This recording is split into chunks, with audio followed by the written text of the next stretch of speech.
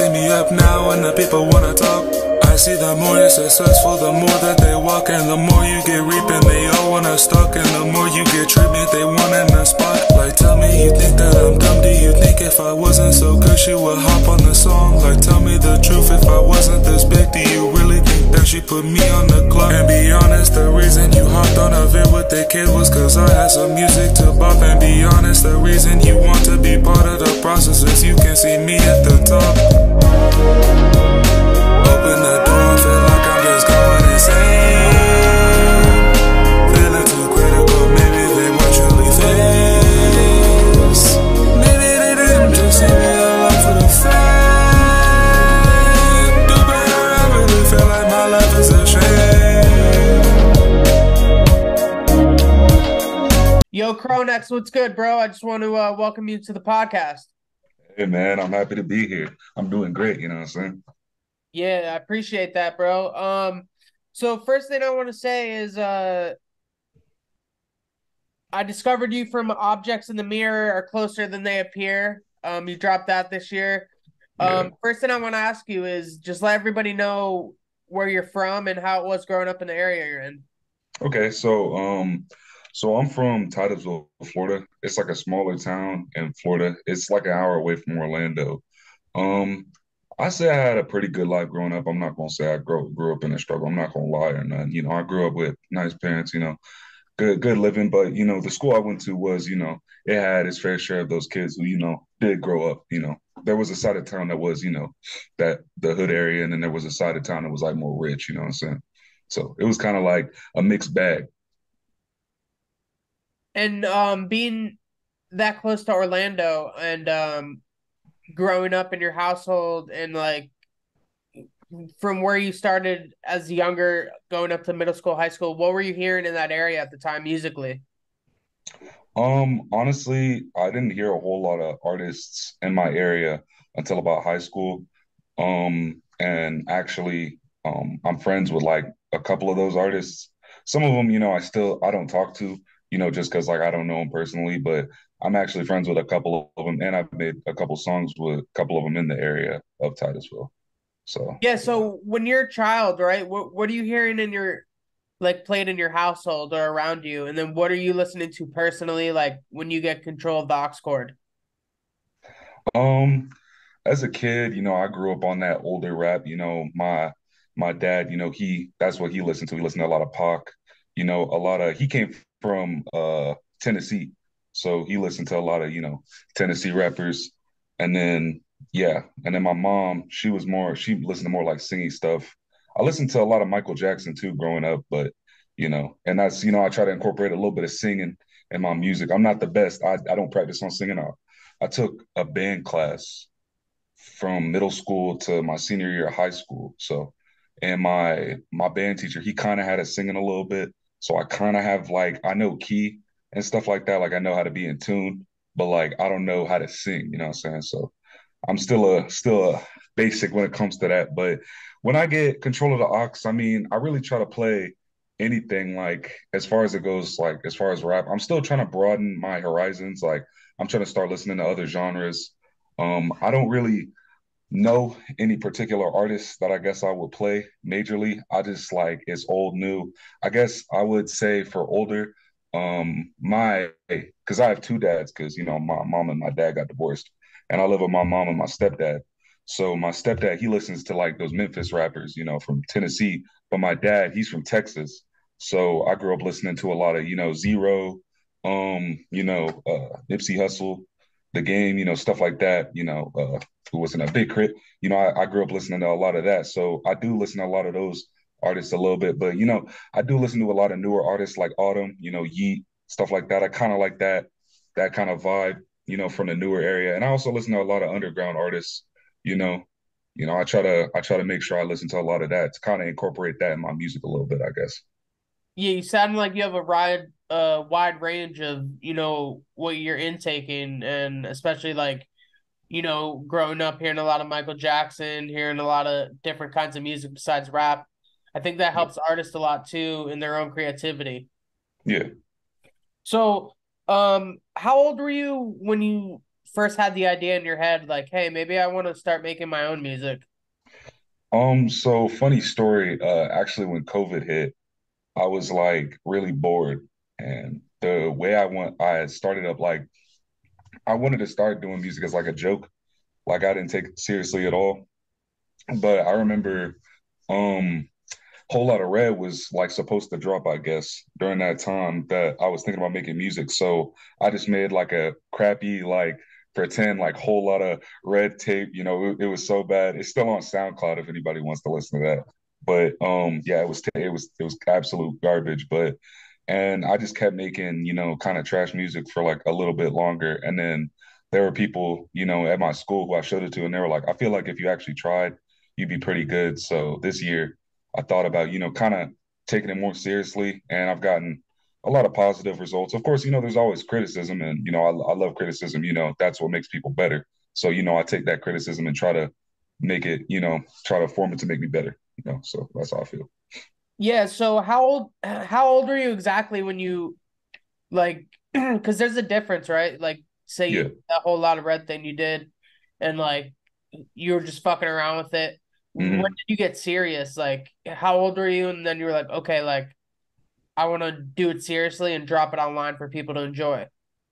Uh, Last year, so when I was about 17, like pretty much like halfway through my senior year, is when I was like, and I'm 18 right now, so it hasn't been that long, but I just turned 18 actually like a couple months ago. So, pretty much, yeah. Late last year was when I was like, all right, let me try and kind of take it more serious. And it wasn't until I say about March this year that I was like, let me actually like super like, like let me try to make the best I can type of stuff. And So yeah, so let's talk about your project. Objects in the mirror are closer than they appear. yeah. First of all, love it. I've always Oh, had that okay, idea, thank you. like if I ever made music, I always loved that fin in the window. I thought it was dope. Yeah, Um, so great title. I love it. thank you. Talk to me about your process of making the tape. Did you kind of go into it like with an idea, like I want people to listen to it from start to finish straight through, or was it kind of just like your best songs you put together? So I kind of thought of it as like me kind of telling my mental, like what was all in my brain, just kind of throwing it out in like a form of, music. And I really kind of wanted like I had a I had an idea. I had the idea of the word respect. And that word alone was kind of my thought process that helped me branch out into, knowing what I wanted to do for each song, how I wanted to make each song, how I wanted to show off, my creativity because, that was my main goal. And what was your feelings behind it before you released it? Like, were you nervous for people to check out something that you put good effort into, or were you just like throw it out there, and how did you feel like when people started hitting you up about it? I was definitely nervous, but I felt that like I truly like emptied like my creativity and my emotions into the project. So I was like, whether it gets good, good ratings by people or bad ratings by people, I know, I'm trying something new because I haven't tried that type of like, style before in my music, you know, but also I thought myself personally, I feel like all of the tracks are perfect like in my standards from what I was capable of at that time frame. So I felt like it was perfect. And I actually got a couple of people who said like, whoa, this is like really good. A lot of people hit me up saying, well, I like such and such song, this song, that song. And I was like, oh wow, so that was good too, kind of hearing positive feedback from the community as well. Yeah, how long did it take you to fully make the tape, would you say? I'd say about 3 months, 4 months, I'd say. Yeah, that's a good amount of time to put a tape like you did together. Um, who would you say are some of your influences, music influences, like as you go, like your approach to making music? Actually, the person who really got me into making music in general was this underground rapper. His name's Skite. I made a couple songs with him. I think I deleted one. I'm gonna remake it because I just didn't like the way it sounded. But he's actually the first underground artist I listened to on SoundCloud, and he was the one who kind of was like, "Oh, okay, let me see if I can, kind of do this, because I like the way, nowadays he has like more of like a singy vibe to him, but like, in the past he had like an aggressive rap style. So I really messed with both of those. So that's one. I guess who else? Let's see. Um, hmm, that's a great question. I'm gonna try and think. Who was it?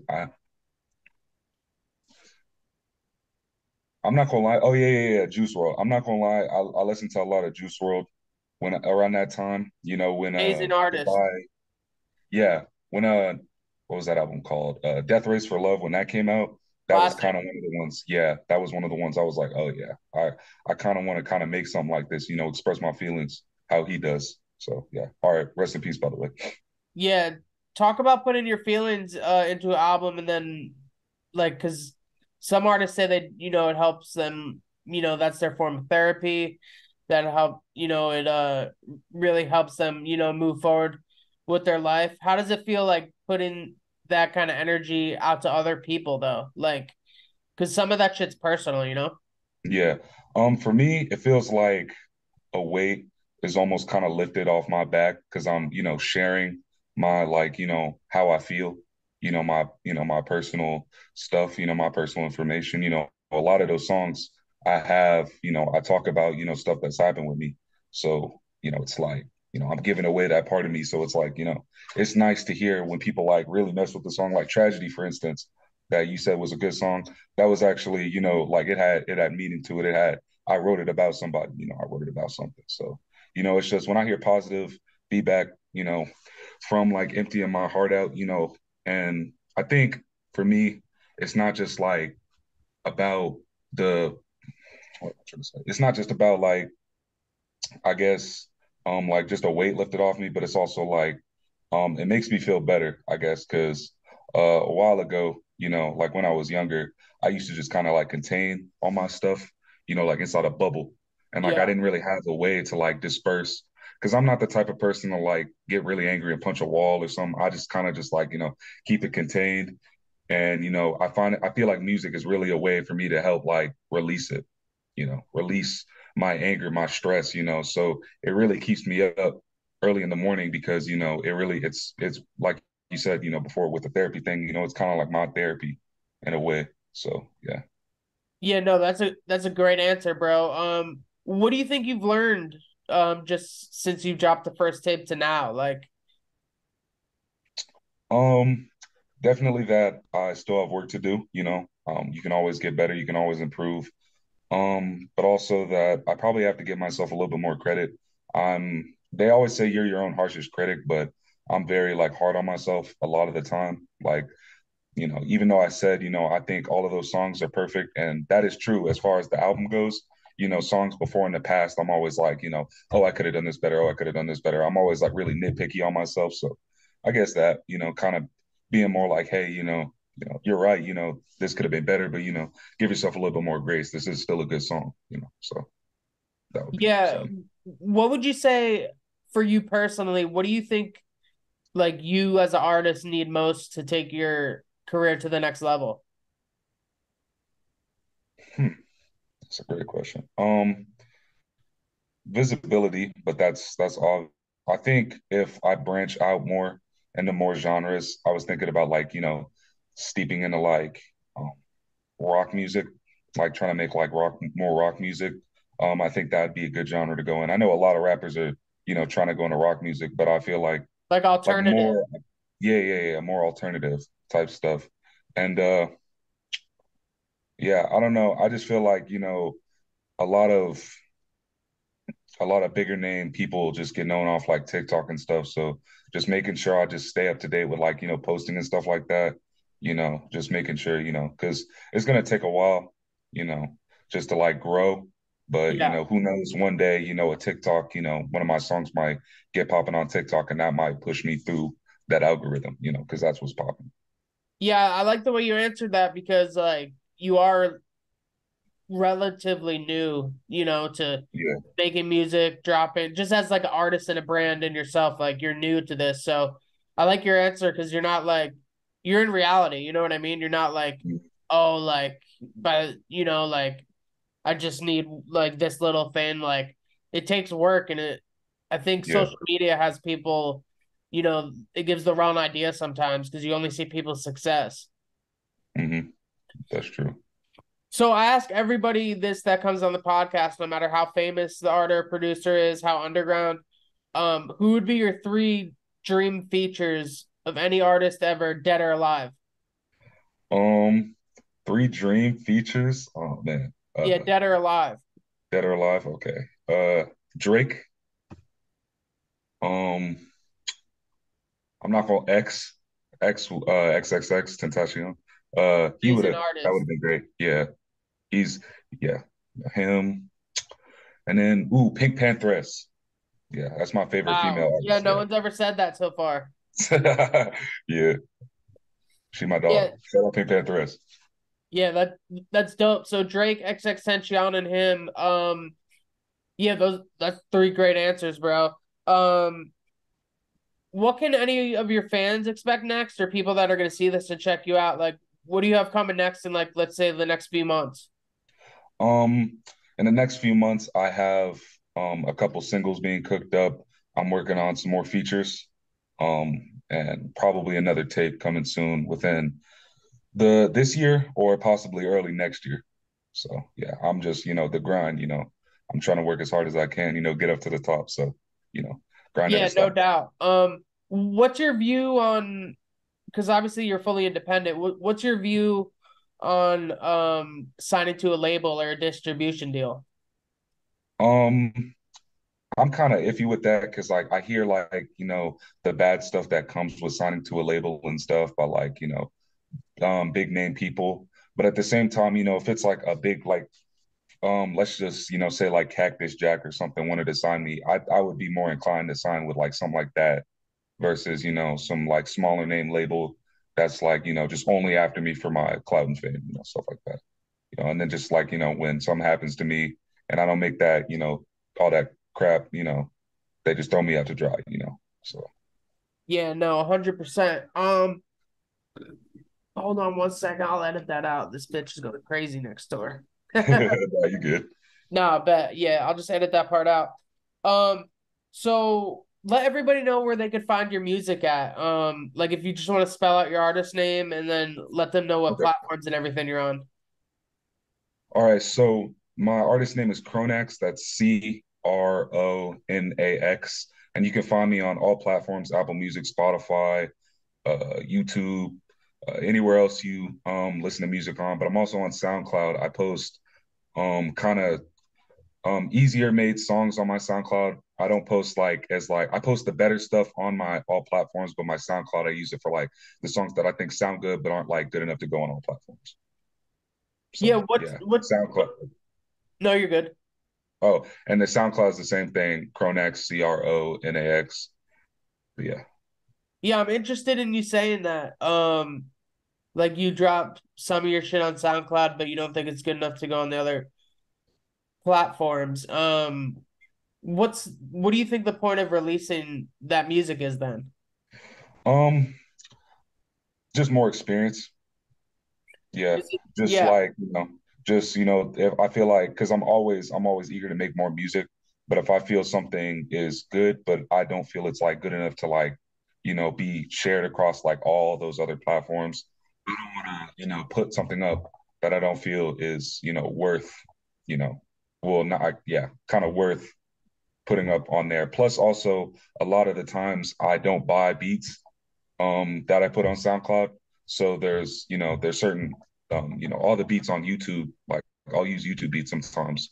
And those beats that I don't buy, I'll just put them on SoundCloud since, they say you can use it free on SoundCloud because you don't get any money. So yeah, that's dope. And I also think it's like kind of like maybe that's like a hidden gem kind of thing too, because instead of like holding on to all your shit and the shit you don't think like you could still give your fans music that way. Like you're, yeah, I wouldn't call it like a throwaway, but you know what I mean. Like Yeah, You for could sure. say like my throwaway songs, oh, they're on SoundCloud. Yeah. Yeah, that's awesome. And I think fans of yours would enjoy that because either way, that's another chance to like hear what you're working on. You're right. Yeah, no doubt. Yeah, before we get out of here, bro, if there's anything you'd like to say or the mic's yours and yeah, just again, just let everybody know how to spell your artist name so they don't mess it up. All right, bet. My artist name one more time is Cronax, Cronax. And word to the people, if you want to be an artist, man, keep doing it, keep grinding. You're gonna success comes in many ways. It doesn't have to be, you make it mainstream. It doesn't have to be, all this craziness. Success to you could be, just living a normal life, doing what you want to do, as a passion. So I just say, if you want to do something, just do it. You know, I'm here. My goal is to make it up to the top, up to mainstream. But, that's just me, so I'm gonna keep grinding. I'm gonna keep making music. And if you love what you do, you love what you do if you're like putting in a bunch of hours doing it. If you don't really love something, you'll know. Just be honest with yourself, and that's it. Yeah, that's great advice, bro. I love what you said. And you're right. Like, not all like people could make music as a passion too. Mhm. Like, you know what I mean? It doesn't have to be their whole thing or their whole identity. Yeah, I like how you really said that. But then there's also like I love how you also stated like if you really love something, you're gonna do it regardless. yeah. Yeah, bro. I really appreciate you coming on the podcast. Of course. Thanks Anything, for having me. yeah, no, I fuck with you and your music. Anything I could personally do to help you, you have my information. I'll gladly give you my phone number, and I'll toss this interview to my team. They'll edit it. We'll start your promotion this week, and it'll come out next Friday. All right, bet.